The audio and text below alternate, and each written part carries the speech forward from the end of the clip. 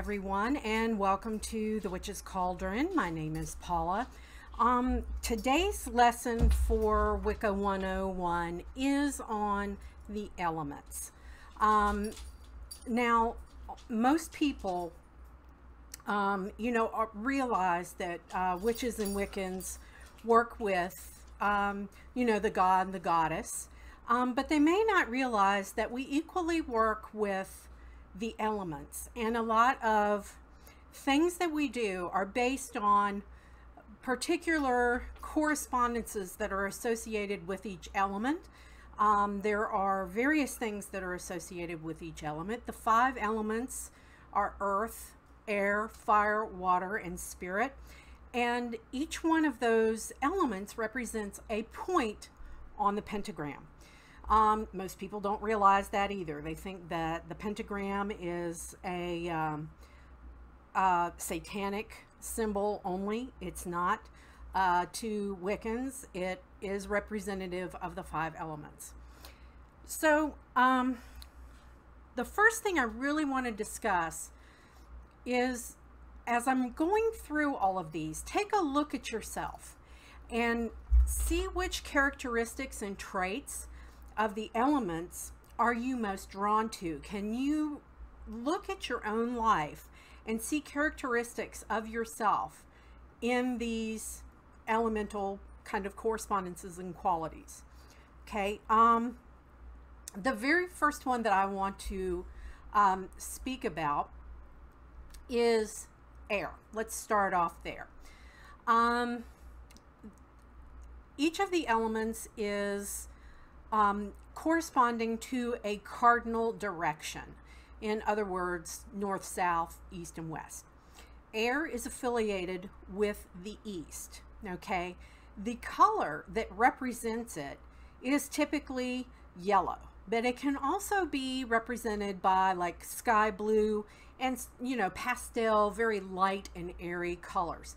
But the primary one, when we're working our magical correspondences, that you typically think about with air is yellow. And when we work with air, what we're trying to do, air is all about intellect and mental power and thought.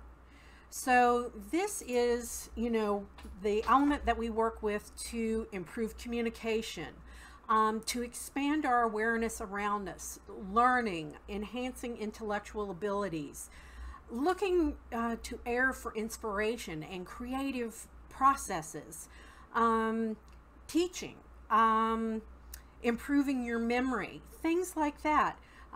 Typical kind of things that you can think of in your mind that would be associated with air is laughter. You think about that, you laugh so hard you lose your breath, you can't catch your breath.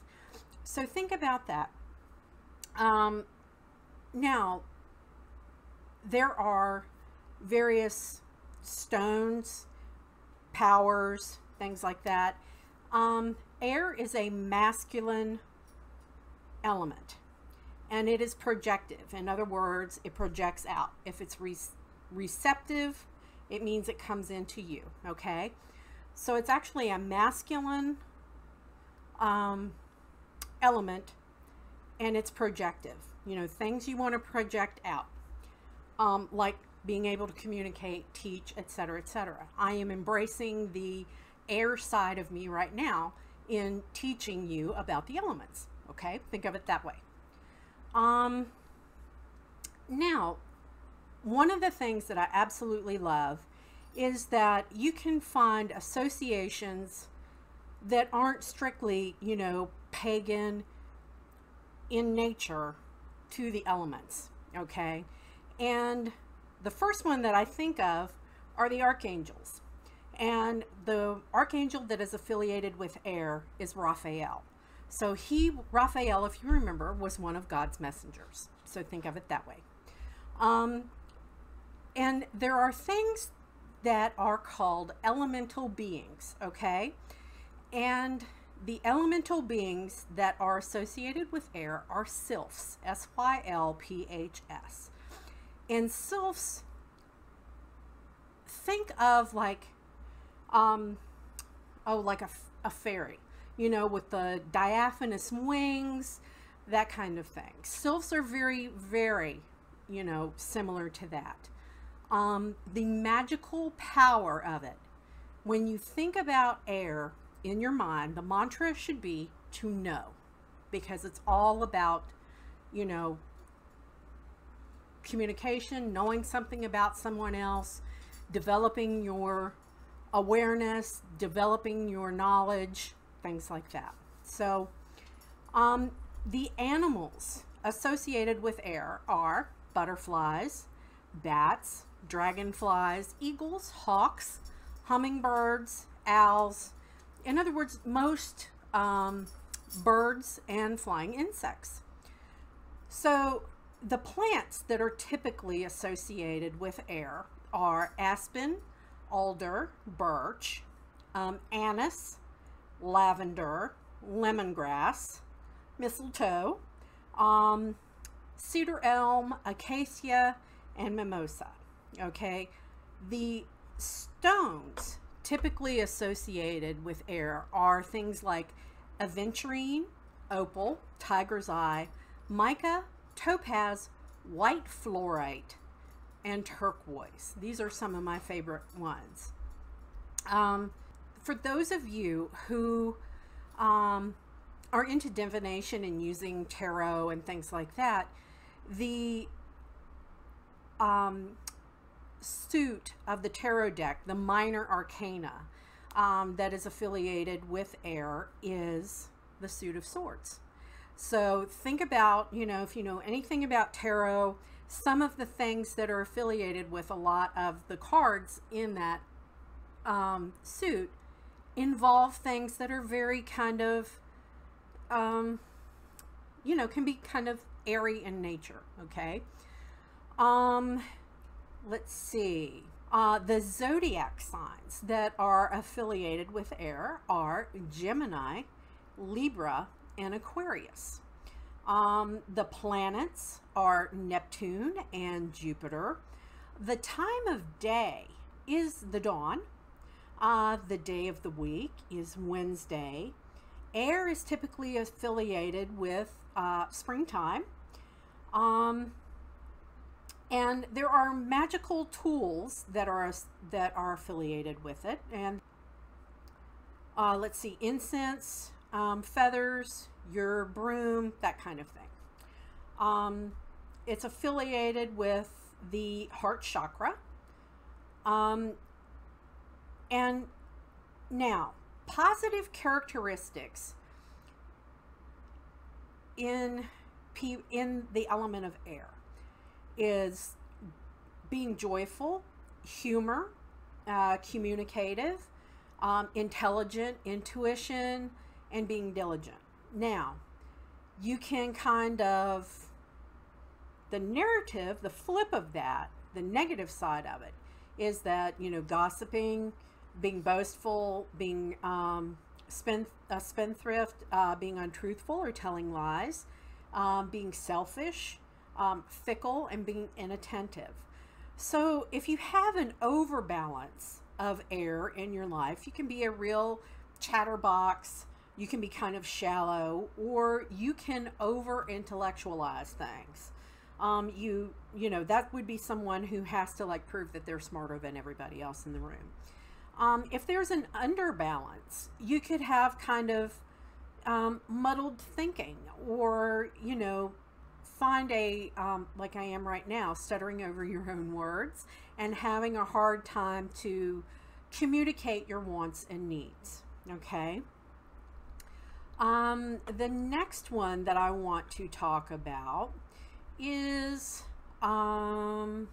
water. So the direction affiliated with water is the west, and the typical color of it is blue. So that would be, you know, like blue and indigo color, aqua, like the greens that are on the blue-green scale of things, silver, and also purple can be affiliated with it. The mantra for water is to dare. Okay. This is the typical, you know, associations with water that you really think about is healing, making peace with someone, making new friends, purification, putting things at peace. It's about emotions and dreams and compassion and love and psychic ability and divination and increasing your intuition and astral travel and things like that. Okay. This is a feminine element and it is receptive. Okay. The archangel affiliated with water is Gabriel. So remember that Gabriel is the healer archangel. Okay. So the elemental being are undines or undines, depending on how you want to pronounce it. And it's also Ondines as well as Undines, depending on where in the world and your tradition and everything like that. And an undine is like a mermaid. Think of a mermaid. So animals that are affiliated with water are like dolphins, the otter, fish, basically all your aquatic creatures, even jellyfish. The plants are alders, hazel, willow, aloe, lemon, yarrow, American elm, mesquite, violets, and wax myrtle. Now, the stones that are typically affiliated with it include agates, moss agate, calcite, diamonds, emerald. Oh, excuse me, that was the wrong one. All right. The crystals and stones that belong to water are amethyst, aquamarine, azurite, celestite, chrysocolla, which is one of my favorite stones around because it is so good for helping you deal with really deep emotional trauma that's been there for a long time. So I find this one's really good for people like that have PTSD. So when I'm having a PTSD flare up, I make sure I have chrysocolla with me everywhere. Coral, mother of pearl, lapis lazuli, lepidolite, moonstones, which is another one of my favorite ones, pearls, blue and pink tourmalines, sapphires, selenite, and sodalite. Let me see. Also, limestone is affiliated with it, and rose quartz and shells. So, you know, like the mother of pearl. The metals that are affiliated with it are like copper and silver. Let's see. The tarot suit is the suit of cups. So if you think about, you know, the suit of cups and the cards that comprise the suit of cups, it has a lot to do with like emotions and relationships and love and things like that. Okay. The zodiac signs affiliated with it are Cancer, Scorpio, and Pisces. The planets is the moon, and some people consider Venus affiliated with it. The hour of the day is dusk. The day of the week that is typically affiliated with it is Mondays. Some people also include Fridays in there. The season is fall. Let's see. The magical tools would be like the chalice, the cup, the bowl, the cauldron. Think of, you know, like the womb of the goddess, okay? That's affiliated with the water. The best types of magic are divination, dream work, psychic powers, astral travel, healing, and also addressing things to do with fertility. That's another good one, as well as earth. Now, the positive characteristics are being compassionate, loving, forgiving, sensitive, easygoing. You're modest. The negative characteristics can be being overly sensitive, weepy and dramatic, being, you know, like the clinging vine and very dependent on other people, or being indifferent, lazy, insecure, and frigid. And if there's an overbalance of water in the life, sometimes that leads to depression and being hypersensitive. An underbalance can mean that someone's a little cold. They're emotionless in nature, okay? Now, the next one that I want to speak about is mine. I am a fire girl through and through and through, primarily fire and earth. Fire is affiliated with the south, and the color that is typically associated with it, think about your hot and warm colors. Usually it's represented by red. It's represented by a red candle on my altar. Orange, golds, and yellows. Think about, you know, like this time of year, the fall, really vibrant, or even the summer sunflower kind of colors, you know, that kind of gold. It is a masculine element, and it's projective. So when you think about fire, think about action. You know, fire, you know, they used to say where I come from, light a fire under your butt to get moving, to get you to do something. So it's all about action and will, and it's also about passion and sex and lust, but it's also anger. It can be desire. It's energy. It's all about work. Fire is a good purification, but fire destroys, so it can be about destruction. And then giving you strength, and it's also good for protection. So the qualities of it are, it's hot, it's dry, it's light, and it's an active element. And the mantra for it would be to will. In other words, the willpower, you know, for you to get up and get going and tackle something. Now, the elemental being that is associated is salamanders, like the little lizard things. The animals are lions, tigers, and salamanders. So, oh, the archangel is the Archangel Michael. So you think everybody, you know, Michael is the protector, you know, defend us in battle. So think of it that way.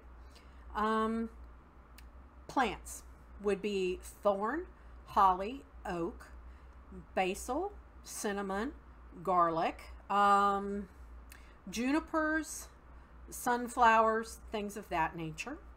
The stones typically affiliated with it are, excuse me, I lost my place, amber, bloodstone, carnelian, citrines, diamonds, garnets, rubies, fire agates, fire opals, flint, sardonyx, Apache tears, red tourmaline, sunstones, spinels, and also sulfur. Now the metal is a brass, gold, and steel. That's why I love my gold. Some of the mythological beings that associated are the dragon and the phoenix, just, you know, for grins and giggles. Now, the tarot suit is wands. And you think about the suit of wands in tarot, it's usually about, you know, action and conflict and, you know, protecting yourself from certain things happening. But also the Sun card is affiliated with it. The Strength card and the Emperor is affiliated with it. So the zodiac signs are Aries, Leo, and Sagittarius. And for those of you in the tarot, know that, you know, the Sun card is Leo's, like, significator card in the tarot deck. So the hour of the day is noon. The days of the week are Sunday and Tuesday. The season is summer. Think about the hot summer days. Let's see. Magical tools. Think of you know, like athame, swords, wands, flame, candle, that kind of thing. The chakra is the solar plexus. The best types of magic for fire elements is banishing, exorcisms, purification, sex magic, empowering, protection, and then success spells like, you know, getting you up and getting you going to be successful in something. Now, the positive characteristics of the element of fire is that it's energetic, it's enthusiastic, courageous, daring, but you're also very faithful and very loyal, okay? Now, some of the negative characteristics, and believe me, I know, stubborn, greedy, jealousy, being angry, and resentful. So if you have an overbalance of fire, somebody can be downright dominating and egotistical and bordering on violent. And if there's an underbalance, they can be really apathetic, you know, feelings of inferiority, lack of energy, being really lazy, that kind of stuff. So the next one that I want to talk about is Earth. And Earth, the direction affiliated with it is north. And the associations with it are grounding energy, to center and stabilize your energy and be a stabilizing force in your life, protecting your energy field. Anything that has to do with like your home and hearth, like, you know, a roof over your head, money to pay for things, food, crops, wealth, prosperity. It's all about your home, but it's also, you think about, when you think about Earth and you think about a rock, you know, that rock is strong, right? So it's also about nature, about growth cycles, that kind of stuff.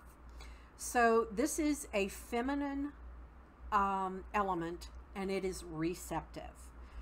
And its mantra is to be silent. And the colors typically affiliated with it are green, brown, and black. Think about those, you know, earthy tones that you see, okay? The archangel is Oriel, okay? The elemental being are gnomes, and I'm not talking about gnomes like those cute little things you see out in the garden. No, no, no, no. Elemental gnomes are, you know, typically rather grumpy.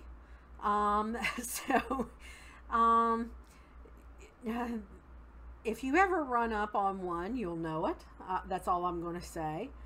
Because when they're not happy, they make things happen in a big way.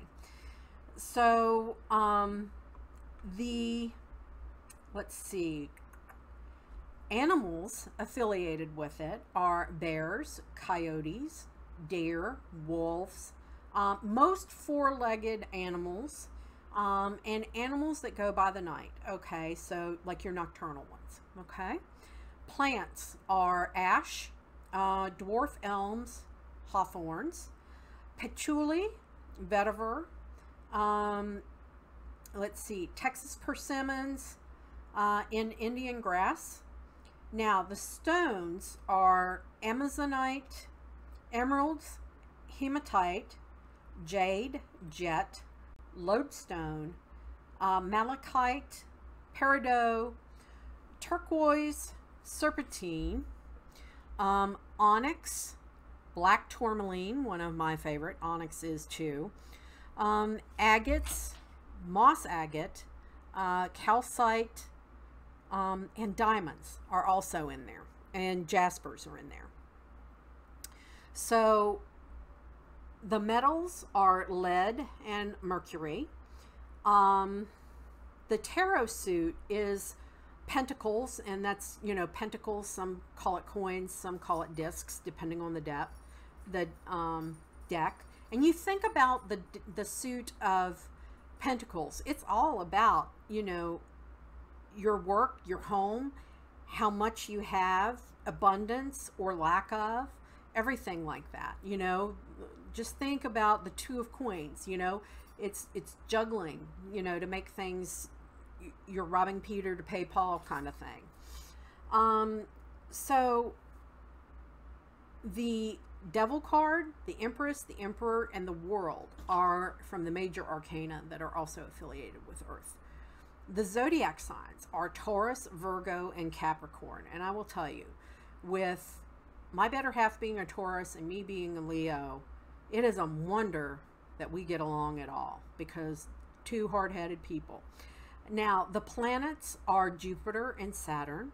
The hour is midnight. The days of the week are Thursdays and Saturdays. The season is winter. So, you know, old age. I am in my earth part of my life right now. You know, I'm in my crone phase. Now, the magical tool is the pentacle, a rock, a hammer if it's used, salt, a drum, a shield, things like that. It's affiliated with your root chakra. So the types of magic that are the most effective, really tapping into elemental earth, is things to do with your household. You know, prosperity, working with your ancestors, fertility, grounding, protection, especially protection of your home. Okay. And then what, you know, some people call eco magic. Like, I do a lot of spells to heal the earth, because, you know, we as humans do not treat Mother Earth well at all. Now, the positive characteristics are being reliable, punctual, stable, wise, preserving memories, things of that nature. Now, the negative characteristics can be being greedy, being, how can I say it? A sensualist, in other words, sensual about material things almost, materialistic, stodgy, and being narrow-minded. So an overbalance of earth could make somebody very boring. They could have tunnel vision and be very, very materialistic. And an underbalance would be somebody who's kind of careless and unreliable, and who's kind of crass and tasteless. So the last one to talk about is actually it's kind of the most important one, because it's called spirit. It's the ether. It is everything that binds everything together. It's the fifth element. It keeps all the other elements together. It contains the past, the present, and future. It's the Akasha, okay? If you've ever done any studying of Edgar Cayce, C-A-Y-C-E, he's a very famous American psychic, and he would talk about the Akashic records, you know, traveling to the Akashic records to, you know, find out knowledge and things. So the typical associations, the direction is just center. You know, it's in the center of everything. It holds everything together. So it's about unification, magic in general, change, transformation, alchemy, and it's about your connection to the divine. So, you know, performing rituals and sacraments.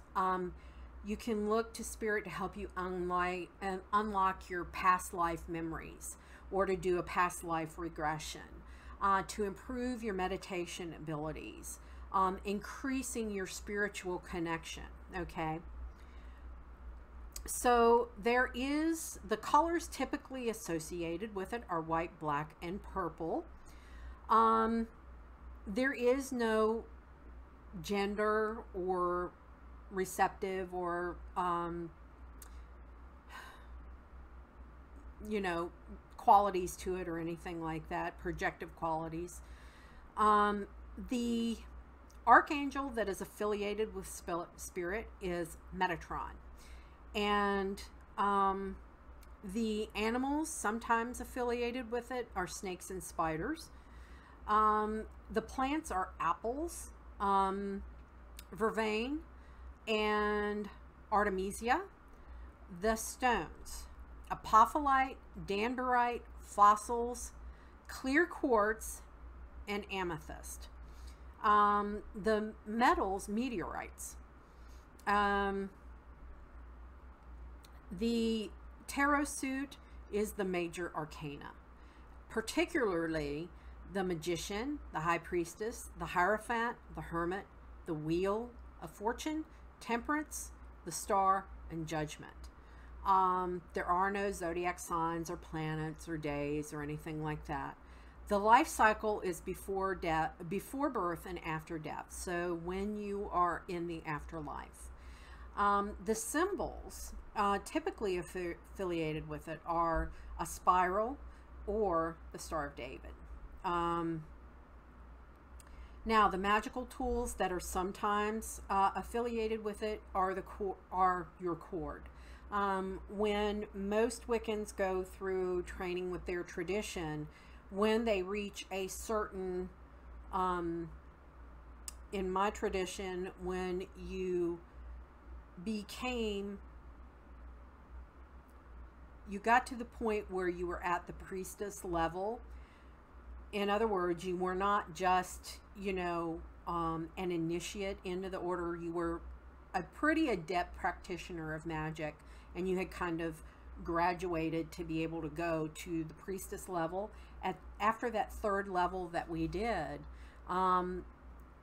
we got a cord from our high priestess, and that becomes part of, you know, what you wear when you do rituals. And then when I went through the advanced priestess and advanced priestess, or high priestess as some orders call it, I also got different cords for that. So that's the kind of thing. Now, there's no real positive or, you know, overbalance, but if there is an underbalance, you can be kind of feeling kind of lifeless and shallow, you know, where you feel kind of empty inside. So most part of your altar, my daily altar, the setup not only includes, you know, representations of the god and the goddess, but it also has representations of each element on it. For earth, I have a jar of salt. For air, I have a bell and some feathers. For fire, I have a red candle. For water, I typically either have like a small bowl of water, or I have a seashell that has other seashells inside of it. So, you know, those kinds of things. In addition to having like an altar candle, but I've also got, you know, a cauldron. I've got, you know, other things on my altar. So, you know, I really want you to stop and think and do some research about things that are affiliated with each element that you would like, that you're drawn to, you know, whether it's stones or, you know, a rune or a tarot card, or, you know, whatever physical representation that it is, you know, an herb, whatever, of an element. What would you incorporate on your altar? Tell me down in the comment section what you would be drawn to, and tell me in the comment section, what element do you feel like in your personality that you have the strongest affiliation with? Like I've said, mine without a doubt are, you know, earth and fire. And it has taken me a lot of years to really, you know, bring up my level of affiliation with air and water to be a comparable level by taking on things like teaching people and embracing my psychic ability and being a medium, and I have a paranormal channel. So, you know, I have really tried in the last 15 years since, you know, deciding to study Wicca and become a witch, to really try and come from having this really heavy balance of earth and fire, and, you know, kind of being a little bit behind on water and air, to try and, you know, balance them out and have a more balanced affinity with each one of the elements. In other words, I'm equally comfortable working with any of the elements now. And I really have embraced and worked on spirit. In other words, working on my connection with the divine, working on my connection with my fellow man, things of that nature. So with that, everybody, let me know down there in the comment section what, you know, elements you are affiliated with fairly easily, and what element do you think you need to really work on the most. Let me know. And again, let me know what your altar, what you would put on your altar to represent each one of the elements. So with that, guys, that's it for this video on the Wicca 101. The homework and the reading and everything, the syllabus, I'll link that down again, will be in the description box. And I thank you so much for tuning in, and until we see each other again, merry we did meet, merry we will part. Until we merry meet again, be well and walk in love and light, everybody. Bye.